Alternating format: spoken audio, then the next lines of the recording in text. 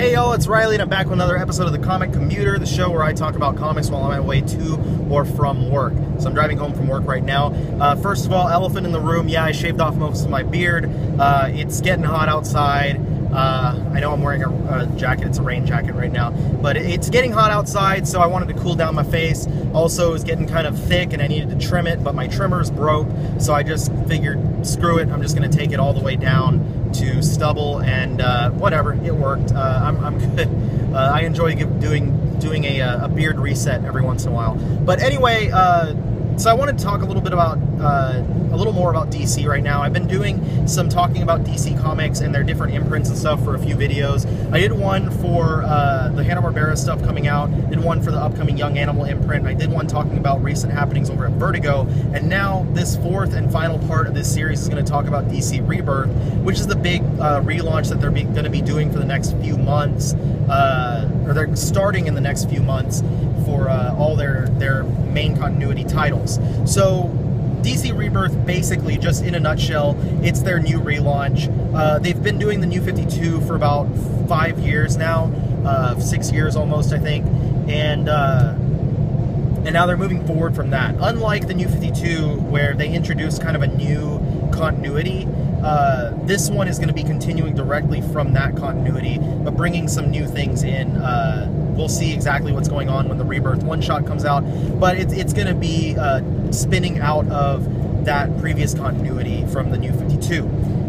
So what's going to happen, you know, for instance, Batman ran for 52 issues by Scott Snyder and Greg Capullo, and after number 52, that series ended. They're going to be doing a one-shot Batman Rebirth #1, and they'll start with a new #1 with a new creative team, and everything from that previous volume is still intact in that continuity, and they're just going to move forward, just in case there was any confusion. So it's not a reboot or a soft reboot like the New 52 was, but it's a relaunch, more similar to Marvel's Marvel Now and All New Marvel Now, and now the All New All Different Marvel that they had done. So there's a lot of cool stuff happening with Rebirth.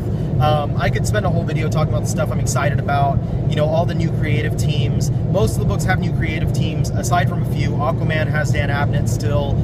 Robert Venditti will be writing a different Green Lantern book. Harley Quinn has the same creative team, I believe. There's a few of them that have the same creative teams, or at least the same writers. Some of them, writers are moving to different books, like Scott Snyder moving to All-Star Batman, and then a lot of them, most of them are getting new writers and artists. I'm excited about several of them. For instance, Batman by Tom King is going to be amazing. Flash, I think, has a really good creative team. A lot of different books have cool stuff, but I wanted to focus less on the specifics of that, because I've talked about that on my website already, and talk more about what DC Rebirth means to me, like what I'm thinking about what they're doing here, or what the lack of what they're doing here. I don't know how I'm going to put that, but anyway, my thoughts on this, essentially, I don't think that DC really knows what they want to be right now. Rebirth is kind of a return to form, a previous form for them that it seemed like they were trying to kind of move away from. Whenever New 52 started, there was this real focus on editorial. There was editorial was basically forcing everyone to get one book out at a specific time. You had 13 books that were all on the first week of the month, 13 on the second, 13 on the third, and 13 others were on the fourth, and you would always see them come out at the same time. And this editorial conflict really caused for a lot of issues with writers. There was a ton of editorial conflict, and it wasn't just about the timing and stuff, because a lot of books wound up, you'd see them get rushed out, they get filler artists and stuff, but also editorial had a lot of mandates about what could and couldn't be done. So there was a ton of focus on editorial kind of hovering over creators' shoulders and not letting them have that creative freedom to do what they wanted on the book. And you'd see a lot of stuff like, you know, J.H. Williams III and William H. Blackman leaving Batwoman because editorial told them they could not let Kate get married to Maggie. Stuff like that happened. There's a lot more. Like James Robinson wound up leaving Earth 2 because of editorial conflict. A lot of stuff like that happened. And then I think that they started to realize there was an issue there, and they started to move away from that, and they did something called DCU, Y-O-U. And this happened after the 40th issues of all the books. A ton of new series started. I think over a dozen new titles started. A lot of books were ended. And we saw a lot of things that were really different, because before that, like, they had a very distinct house style to DC. And everything was cut into specific families of books. There was the Batman family, Superman family, Green Lantern family, Justice League family, the Dark, the Edge, Young Justice, or whatever. And all of those, they were separated very neatly. They had their editors for those groups of books and stuff. And, you know, you would see books get canceled and replaced and stuff like that within the family. And when DCU launched, they completely just kind of threw that out the window, and they were like, we're done with that, we're just doing whatever works, we're going to do it, and we're letting creators have a little more freedom to do whatever they wanted on the book. So they had a lot of really cool stuff come out around that time. That's when we saw Omega Men, which is an amazing book by Tom King. You see the new Hellblazer series by James Tynion and Ming Doyle, with Riley Rossmo doing amazing artwork on that series. You see the new Batgirl series, which I never really got into, but a lot of people really loved that one. You know, Robin, son of Batman, Gotham Academy,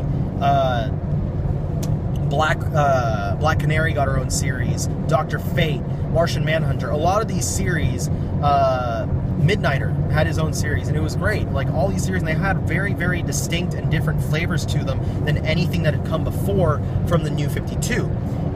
It was very, very distinct, and it was really cool because it definitely felt like editorial was not hovering so strongly over their writers anymore, but rather they were allowing the writers to have more freedom. And a lot of these books started to feel a little bit more like creator-owned titles. They started to feel like things that would come out of Image, except they were using, you know, properties from DC Comics.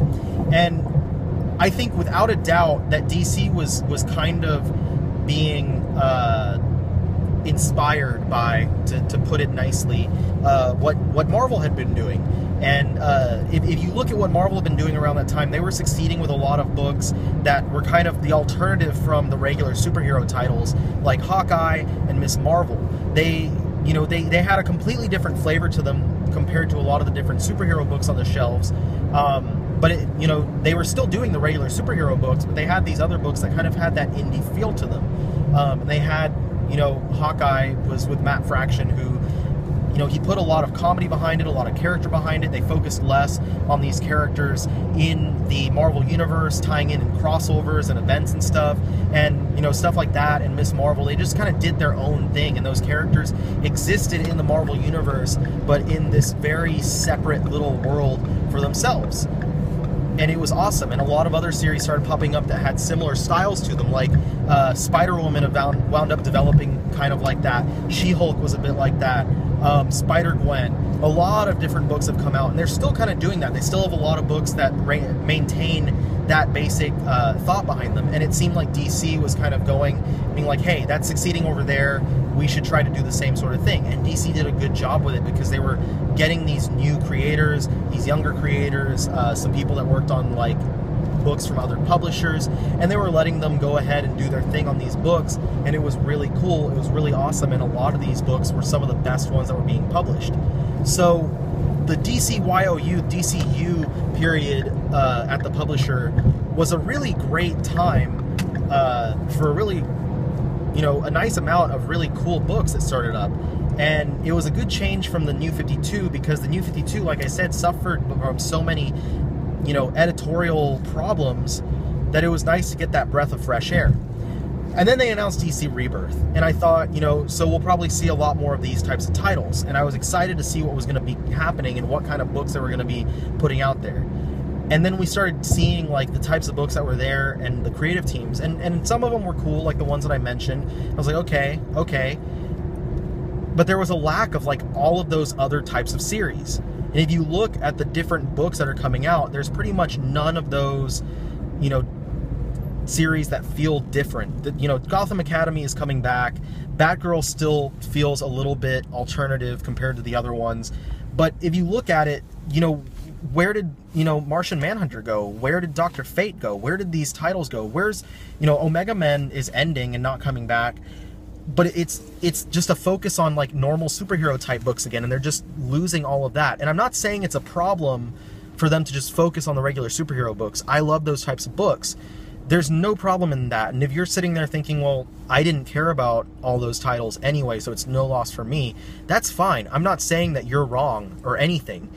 What I'm saying is, why did DC change completely within like the period of like maybe a year, from wanting to be different and wanting to do these different types of books, which were really succeeding, really drawing, you know, good audience, and getting really good feedback and review from both, you know, the consumers and from the critics alike, and just completely wipe their slate of those and move backwards to just doing plain old superhero books again. And I have to sit there and think it's because DC really does not know what they want to do or who they want to be. DC is having their own, basically, identity crisis. No pun intended, but that's what they're going through right now, is kind of, to me, it seems like an identity crisis. They don't know if they want to be classic DC. They don't know if they want to do something to kind of keep up with the current market and what the other publishers are doing. If they move back to being classic DC, then they kind of maintain that same house style, but they still, you know, there's that fear that they're going to go back to having all those editorial issues. Especially because they announced that most of these books are going to be double shipping and stuff. So now people are going to be having to maintain 2 books a month regularly, and that can be a problem, because when you double ship, you have editors breathing over the shoulders of writers and artists even more, and then you get more filler art, and it's just, it can turn into a mess. So it has me really concerned that, you know, they're going to be moving into a weird area, and then when they see that that's not going to succeed for them, they might try to move back again into what they were doing with DCU. And it's just going to, you know, it could wind up being this back and forth between the two. Another thing that happened was they unveiled their new logo recently, and, you know, I was already going to make a video about DC and all the things that are going on over there and about Rebirth, and they slapped this new logo on there, and it just made me sit there and be like, this is more of the identity crisis. They just changed their logo, like, what, 4 years ago, maybe less than, into the peel. They went from the swoosh into the peel, and now they're doing another one. It's like a stamp. It's this very minimalistic, just circle with DC, one color. The letters are kind of, you know, made with these angular edges on them that they said is supposed to evoke, you know, the S shield from Superman, the bat symbol, the W's for Wonder Woman, and it's supposed to say that, you know, they're thinking about their past, their present, and their future, whatever. But why do you need a new logo, DC? Like, what does that do for you? Is a new logo going to solve all of your problems? Is a new logo going to fix your, you know, is it going to fix Dan Didio and everything that his stupid decisions for the publisher? What is a new logo going to do for you, really? Why are you spending so much time and money and effort to create a new logo, assuming they put a lot of money and a lot of time into that, when you should be focusing more on making sure that your books are as good as they can possibly be? And I'm sure they have a lot of confidence in the stuff that's coming out in, you know, Rebirth, but there's not really a need to keep doing these little things. I don't know, it's just something that kind of aggravated me. And I have no issue with the logo itself. It's fine. It's not awesome. It's not great. I prefer the swoosh because that's what I grew up with, or the bullet logo, but, you know, whatever. It's what it is. So, you know, that's just what I'm thinking about with DC right now. I don't think they really know what they want to do as a publisher. I don't think they know where they are as a publisher. It just seems like they're trying to find their identity in today, in, you know, the 2016 world of comics. Honestly, they could do whatever they want. If they wanted to stick with the way that they were being at the beginning of the New 52, fine, that would have worked out. But the fact they're going back and forth and being so wishy-washy, it has me sitting here scratching my head. So that's all I really wanted to say. I hope you guys enjoyed the video. Check out my links down below for my site and my page and all that good stuff, and I'll see you guys next time.